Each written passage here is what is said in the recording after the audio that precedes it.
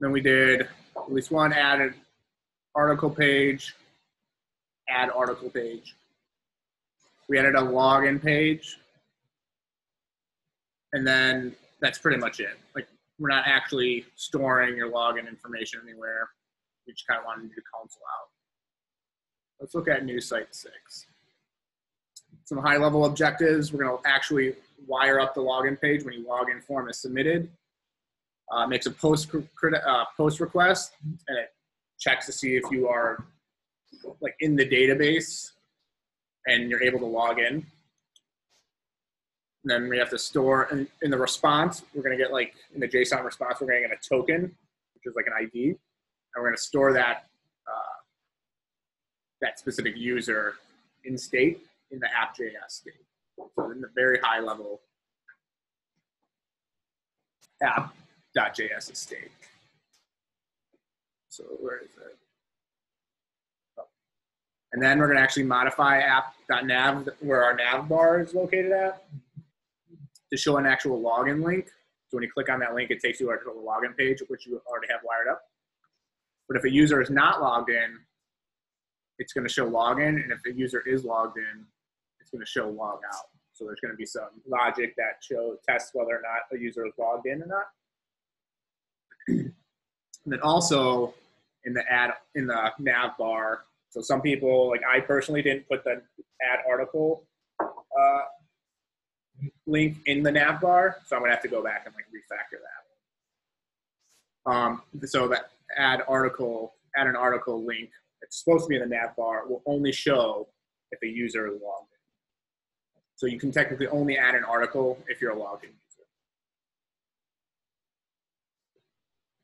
So in the single page apps, the authentication login flows something like this. The user navigates to the login page, enters their credentials, and hitting submit, the login credentials are set to the API endpoint of the web service. The API checks the credentials to see if they're valid, and then an access token is returned. Requests made to protected API endpoints require a user's access token. If a token is not included in a request to a protected endpoint, or the token has expired, we get like a 401 response. When an API request is made with a valid token, the token expiration is extended or whatever. The user is inactive for a certain period of time, the token will expire and the user will be asked to log in again. So when you're like log into certain sites, I don't know if Facebook has it, but a lot of like corporate sites, if you don't have any activity, your access token will expire and you'll be automatically logged out. That's kind of how the access token works. So you'll want to copy over the work you did from new site 5 in this challenge. For this specific challenge, we need to copy and paste the entire source directory from new site 5 repo and paste it into the directory, into this repo. So I've already done that. We're in new site 6. I copied over my source directory. I'm going to have to do some refactoring based off of these requirements, but we can walk through that together. So after copying over the source directory, run npm run update. So I'm in new site 6, ls. Got my README API package.json public source file. npm run, what is it? I'm just gonna copy and paste that. Whenever there's code snippets, just copy and paste it to avoid errors in your correct. All right, lectures, must have added some stuff. Users API test, JS, and app.nav.test. So add some test files to look like. Once you perform these steps, run npm install and npm run start. And then we'll verify everything's working correctly. I'm crossing my fingers that it does. Npm install. Might take a little while.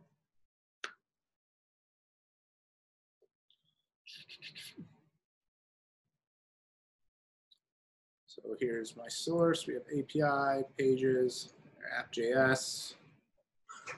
Pages, we have our add article page, our login, our section page.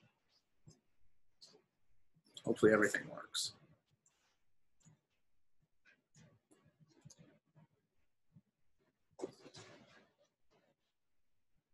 Does anybody have any questions, comments about yesterday's challenge?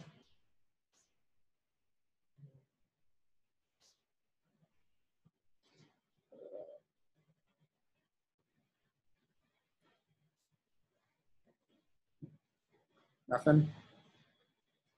Any exciting plans this weekend?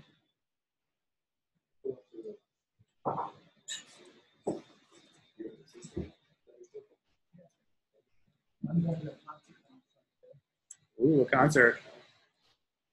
Oh, you guys are both going? Oh, you're not going? All right, we're almost done here, hopefully. Takes a while, but all right, let's get started. So npm installed, npm run start. Thank you. I'm gonna clear this. How do I zoom in? There we go. So I'm gonna npm run start, npm run. Cross my fingers. Look up. Let's open up a new page.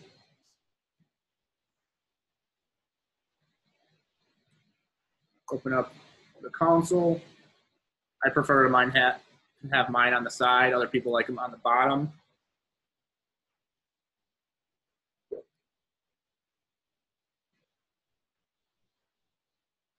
Can't resolve React strap. Okay, that means I haven't installed it. So npm run or npm install React strap. Probably should already have that installed in the package.json file so it automatically installs for you.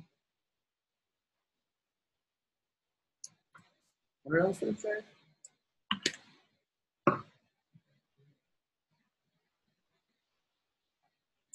Let's try this again. I'm going to clear. Oh, that's not clear. npm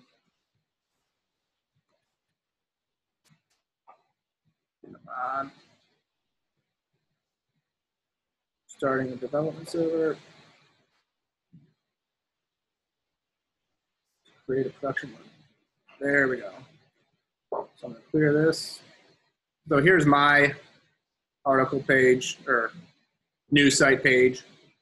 Let's do some refactoring right away because it says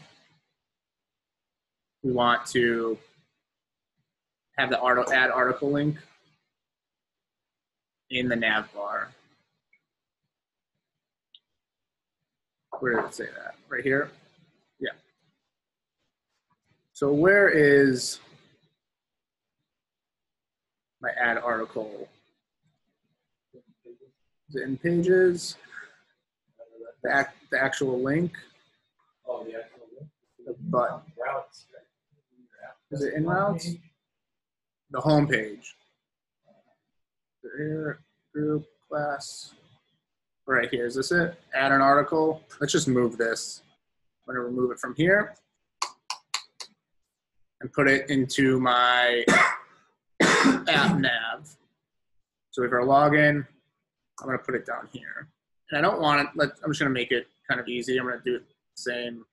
I don't want it to be this is all Bootstrap, a Bootstrap button. So I'm just gonna do a link to, where does it go to? Oh, hi, link. Should it go to add article? Is that right? Okay, fix that. There we go. Slash. Save it. I'm gonna refresh, see where it goes. Add article. Takes me, all right, looks really bad. Let's change it. Add an article. I just like an article. And then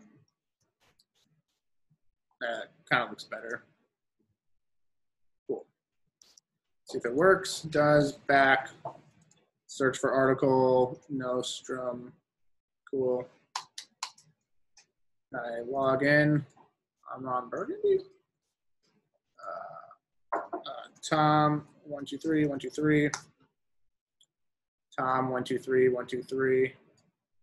Cool. Just making sure kind of everything works. Okay. All right, cool, everything seems to be working. Let's go back. User navigates, initial setup, we kind of already did that. So far, we've only utilized a single type of object model from the API, the article. In today's challenge, we'll be dealing with a new model, the user model.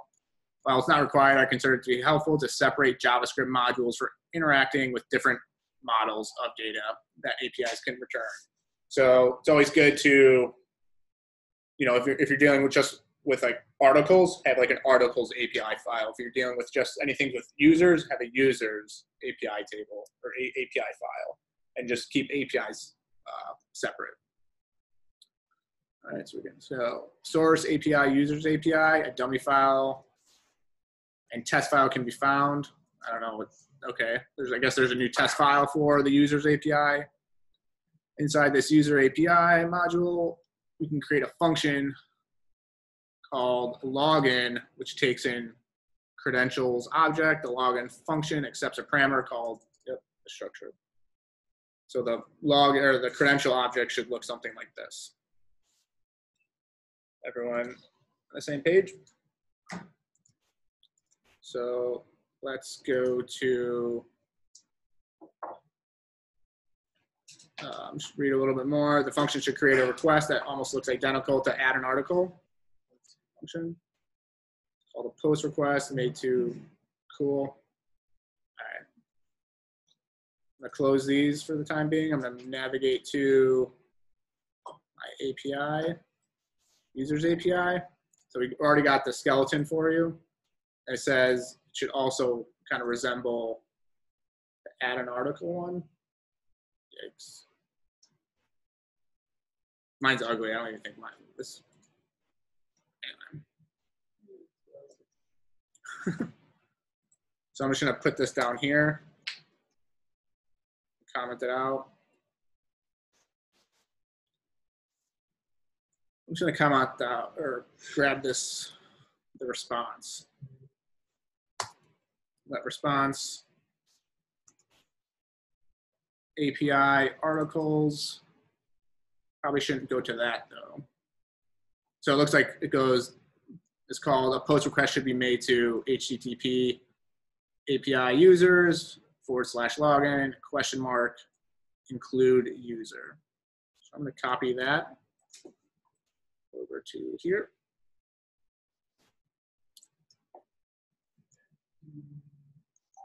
The credentials should be stringified and passed in the request body, and the content type should be set to application JSON. Return a fetch promise that will resolve later. All right, let's see this. So credential object should be passed into a JSON stringify method.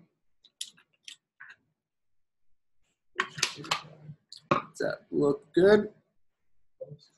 I'm just going to actually return this right now.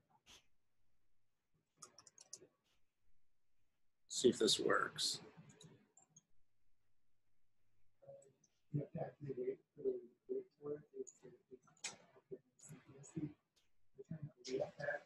Return await fetch right now. Yeah, so right now we're not, but we might change that later depending on how we want it to function. So I'm gonna open up the console. We got a bunch of errors. What the hell is all that stuff?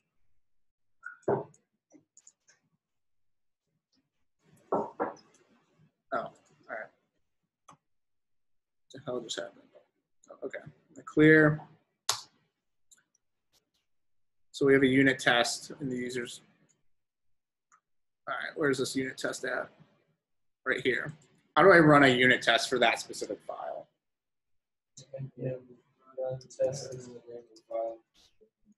Oh, Jesus. Run test users API.test.js. Is that right?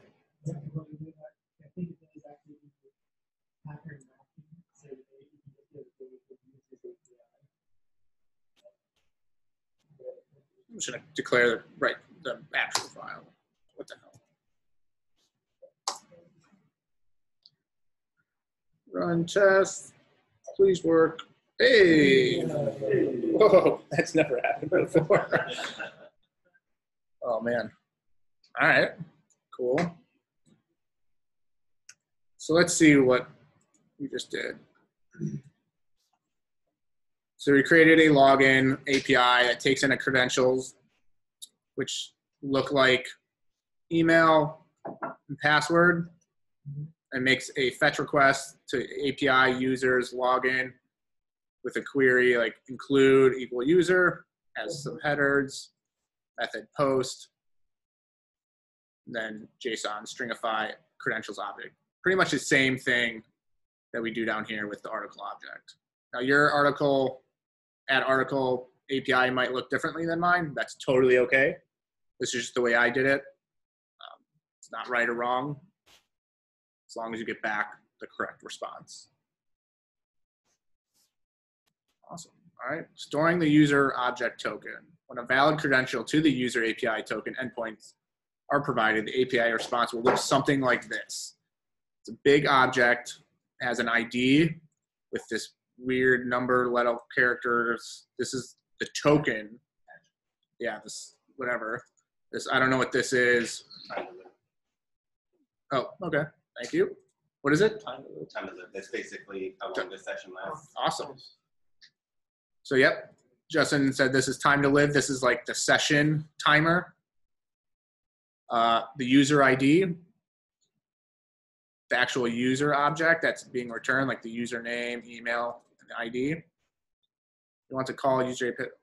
So here it looks like we have to do something else. You want to call the user API login from the source page's login page, but you will need to store the response object, this thing, in the top level state of your app inside app.js.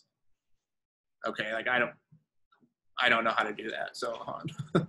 This is because the data will need to be passed down into other pages. Okay, that makes sense. So we're gonna have to pass down the state in this app.js down to other components. But we're calling the API from the login page.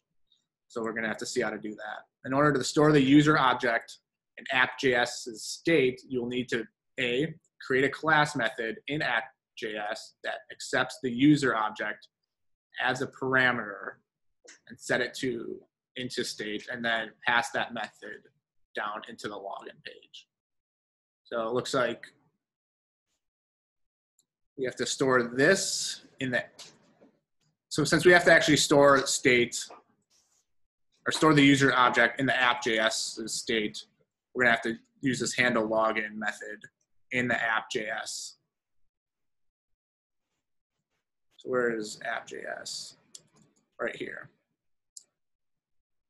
So in here, where should I put this? This is a class component. Where should I put this method? Right underneath.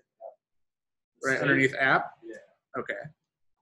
So handle login, it's got to be put at the top level app component because we need this user to be passed down into other components that we use throughout the application.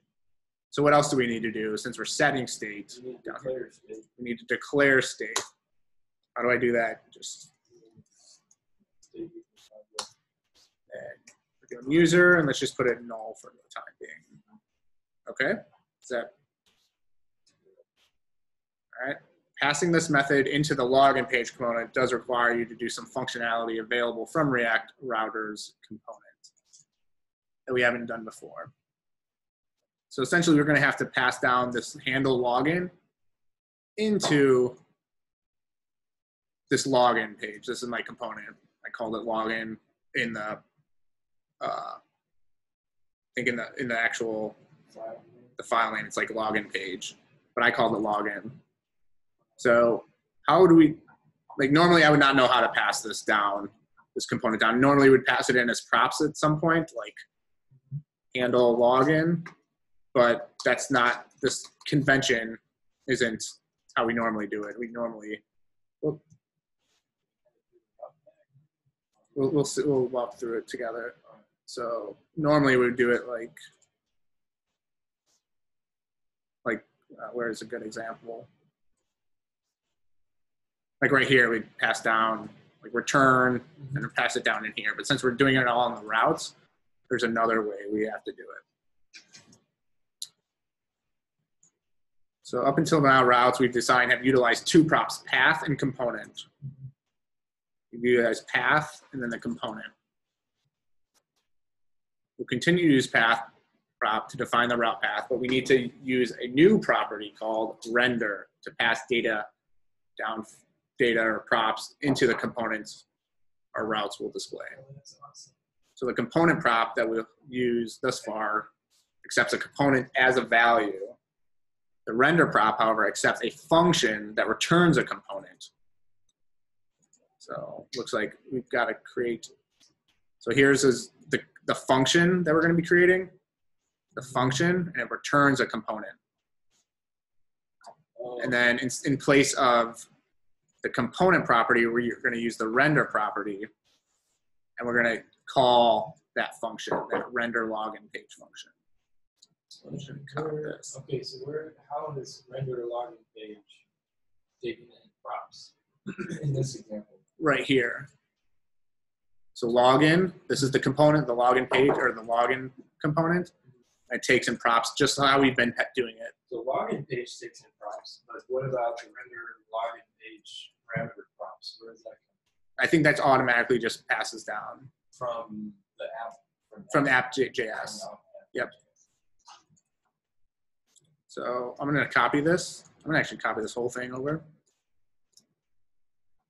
So when I'm just doing JavaScript and not writing functions, where in this component, in a class component, can I just like write JavaScript freehand? Inside the render, but outside the return. Inside the render, so under here, but outside the return. So in here. Or above the class. Yeah, but so you kind of want to avoid writing JavaScript up here because your entire application essentially will kind of have access to that. And so we want all our variables to be confined to the class. So this render login page takes in props and it returns. So my component's called login. Takes in history, props.history. You've kind of seen that before. That when you're .history.push when you want to push to another. Then we also take in the handle login method and give it this .handle login. And in place of this route, let's move this. How do I move routes? Oh, damn it.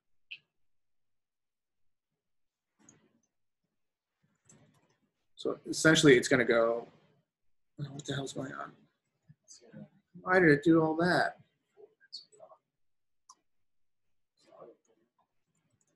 I could do auto format. So in place of, this is my old route, the component, but the new route's gonna, instead, in place of component, we're gonna use the property render and render the login page. Render login page.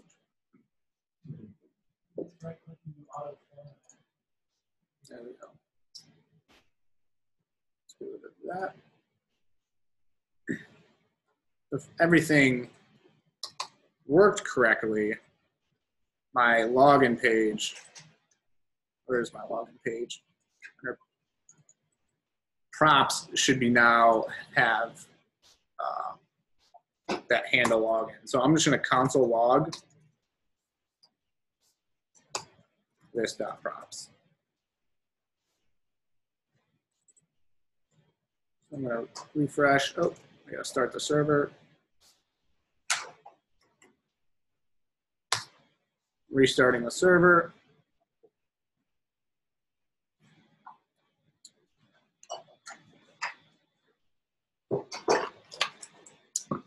Take some long.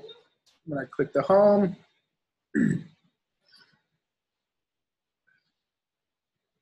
So when I click the login page and when it renders the login, I should see this .props. So we've got history and handle login. This is coming from the login page right here. And I'm passing the props in via this render login page, take some props, and we're returning the login page. We're passing in the history and the handle login. The handle login is coming from the app.js's method and the login, which will call this .set state, and we'll set the user to the state. So, so because the login method because the login component through the render login page method is a part of app.js. Yep. If you change the state in login, it will affect it at the app level. It's not going to change the state in login. It's actually going to change the state in app.js. So it's actually calling this method up here, essentially, and it's going to change the state. And I'm going to be able to call it by doing like this.props handle login. Which you pass to them. So I passed this prop. And it's changing the state in that. Yep. And then this render.login page is being added to this render property in our route. So we're actually rendering, we're calling like this function that's going to render this login page. All right. Where is it? Where is it? All right. And the function provided, the render prop of the route is a single argument that will be provided in this example. This object contains all the props that React Router provides to components. Okay. The data can be passed down into the component that the function returns. I've just done that. Now that props.history is being passed down into the login component. In addition, things within the scope of the class can now be passed. So within the scope of the app.js can be passed to the component that the function returns state. Render method at this point, assume there's a login form. Okay, we've kind of all done this. So at this point, let's assume our login page has a login form, which it does. The form's on submit event is calling an event handler, which we are currently doing in our login page, which is this login event handler. This is all just my stuff. I don't need that there. So in your login on submit form, invoke the user API login. Of course, you need to parse out the email and password fields from your form, store them into an object, and then pass the object to user's API. Okay, so we've got our username and password. Let's just, I'm gonna comment that out because I don't want it to push to the home page. I just want to console log the username and password, which we kind of already did before. I'm going to refresh. Tom123 123. I'm going to clear this right there. Tom123 123. So now I want to call this user API login. Right? Yeah. So how do I do that? So I've got, is it users API login? Users API login. It takes in an object. This is probably not a good. Yeah, I'm going to change the username to email. Email. I'm going to also change this to email. Let's just confirm that everything works still. Refresh. Tom123 123. Clear that. Submit. Tom123 123. So this takes in email, addiction or an object, email, comma, the password, password. So based off of, where is it? Up here, this is what needs to be passed in for the login credentials. And this user already is in our database, so we can log in with this user. All right, let's see what's next.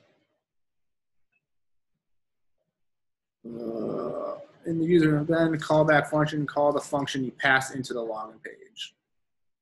So what we get back from this, we need to pass into this dot props.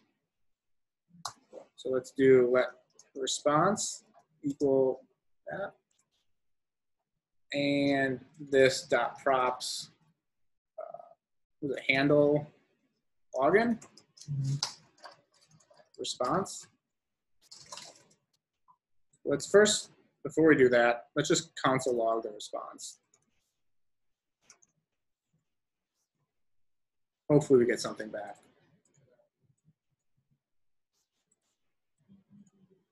What was that one username that we can use?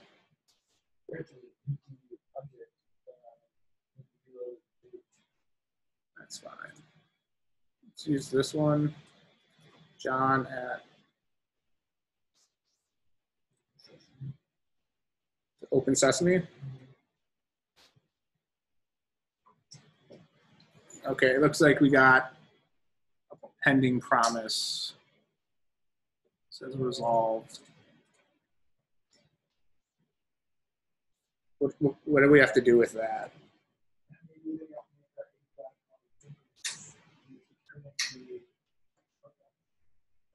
Let's do, what is it? Async to return. Oh, wait. Does that work?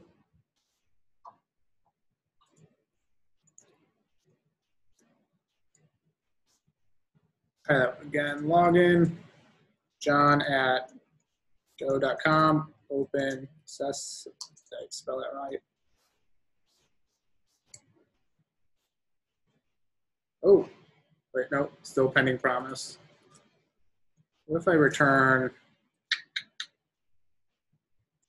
let response equal fetch and then return async await, return response.json? I don't know. I'm just trying things now. Let's see. John at do.com. Open. I hate that. It should just be still pending promise. What else we got? There's a way to do this. Is it the login page? Oh. Maybe I have to await that. Async.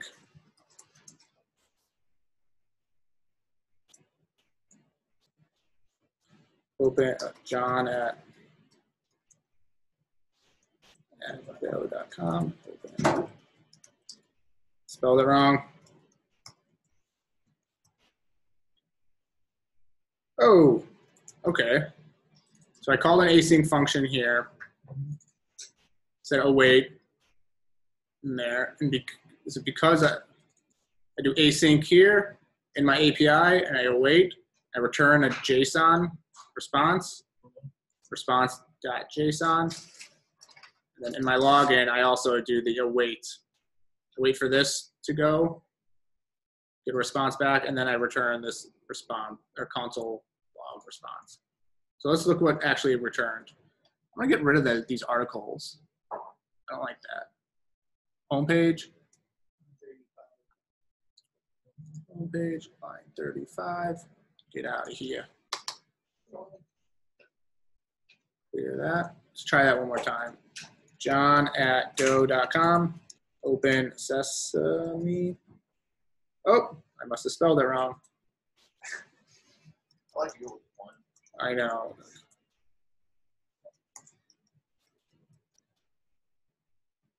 There we go. So this is what we get back. We get back a created ID, which is the token.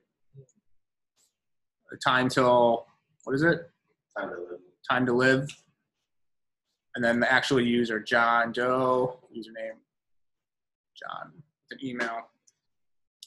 So we're getting the data back. Now can we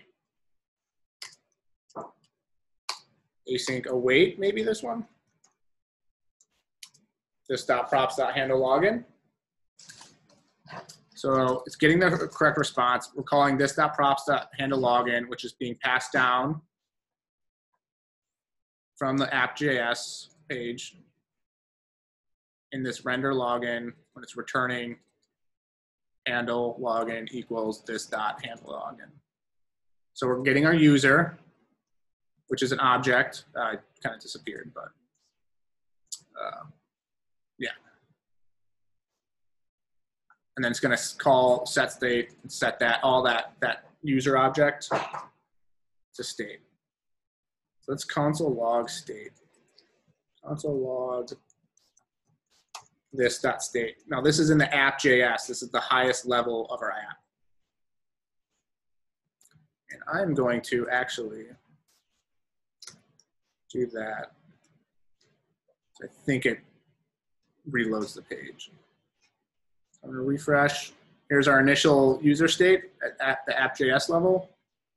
A login, john@doe.com. Open Sesame. Okay, cool. Here's our next state. User.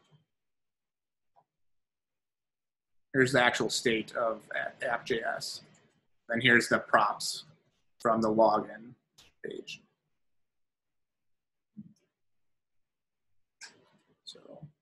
So we're logged in now. Let's try to do, I'm going to refresh. So every time you refresh it, the user gets logged out. I'm going to log in with somebody like that's not me. Post user include 401 or 401 unauthorized. So this user does not exist.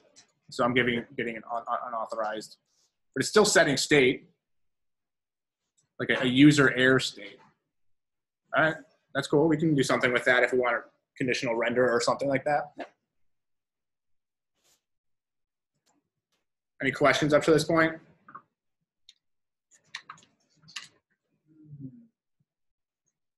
In the API, there's already existing users. Yeah. So when you want to do, if you actually want to see where these users are located at, this is,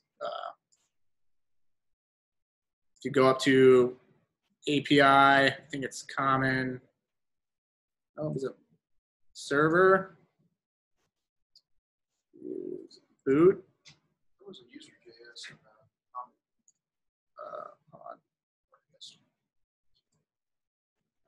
no. See where we can actually change a user. Authentication. It's not in boot. Component config, data sources. No.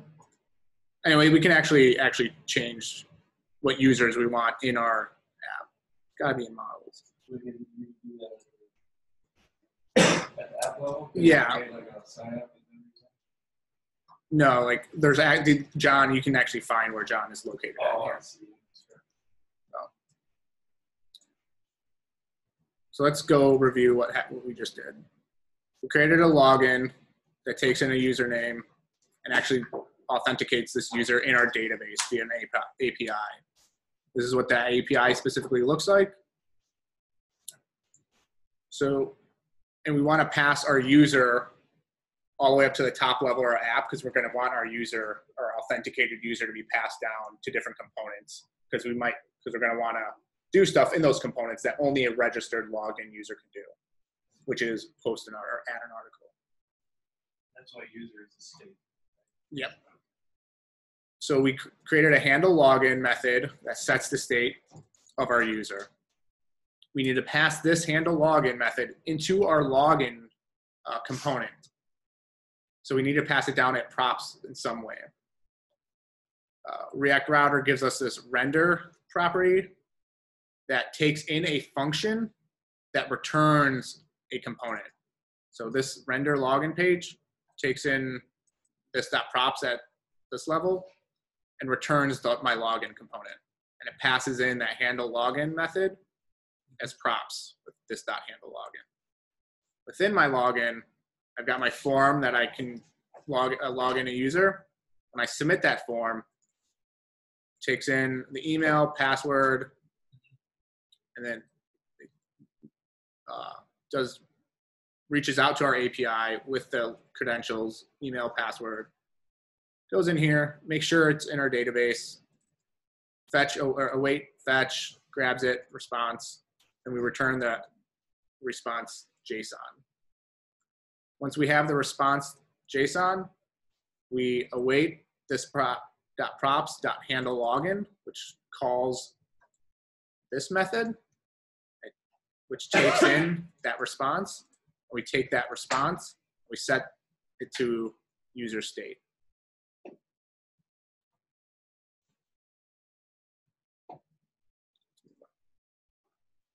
So right here, when valid credentials to the API, user's login, endpoint are provided, the API response will look like something like this. We've just done all that.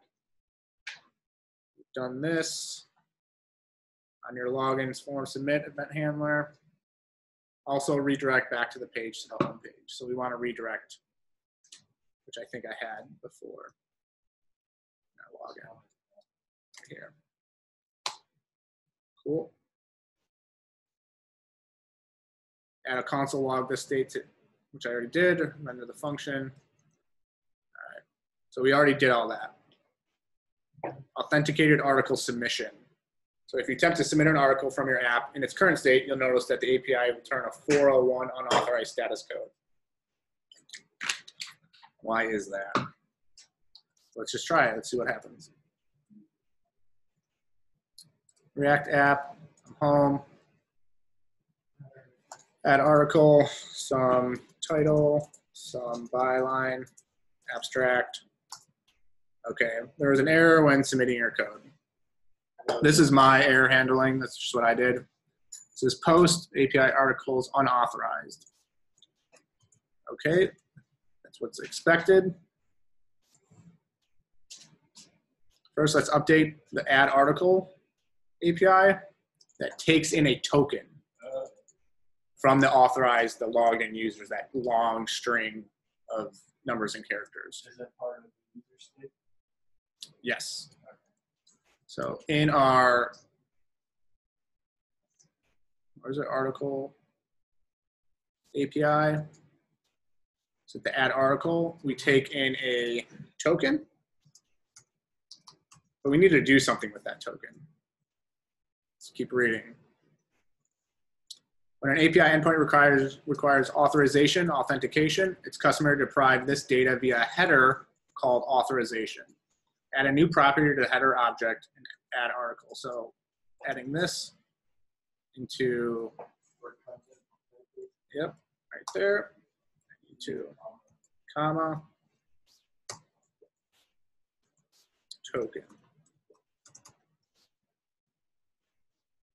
So this is a key that in our header for authorization. So when the HTTP request goes through, it will search for this authorization. If it has this keyword, it's going to take in that token. That's for the fetch request. Yeah. So if it doesn't have a token or if it's an invalid token, then it won't do it. All right. It says there's a articles. There's a unit test. We can test that. Oh, geez, that's where that. All right, so let's test that. Articles API, clear. npm run test the articles API .test.js.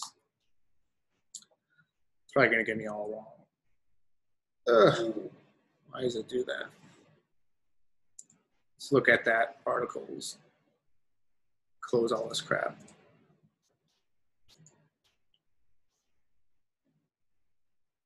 Where's the article? Submits an article when calling. So I'm just going to comment out all these because I don't care about those at this point. It's just this last one I want to try to get to pass. Why doesn't it work? There's some weird behavioral. So one failed. Why does it fail?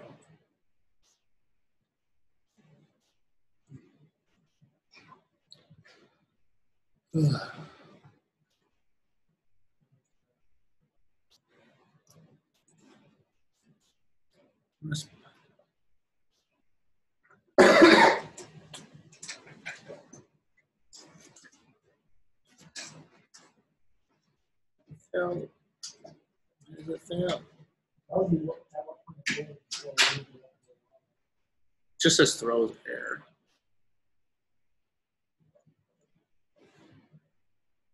Do that. Let's just see if it works.